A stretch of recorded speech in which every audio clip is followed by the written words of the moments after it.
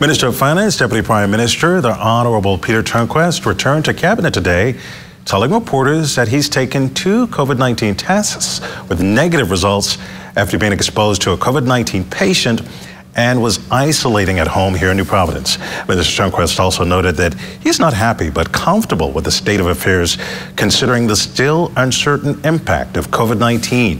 He said a series of short-term loans to supplement lost revenue should be finalized soon.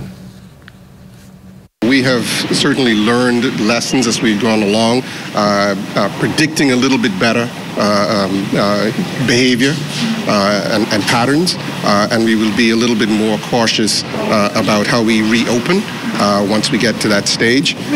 So again, as I said, the bright side is that there is a viable domestic economy, certainly for the immediate future, and we need to make sure that we protect that and facilitate it as best we can, with a view to reopening the borders as soon as possible, because that is also obviously a very significant component of our economy. Minister Turnquest also addressed the domestic economy that has been disrupted by on-again, off-again lockdowns and travel restrictions. So all of our immediate borrowing plans should be completed, or if not completed, to be completed this week.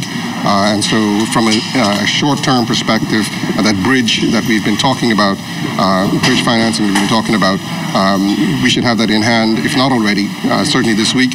And as we talked about, the longer-term financing, which will probably take the form of a bond offering, we're working towards that for the fall. How much is that?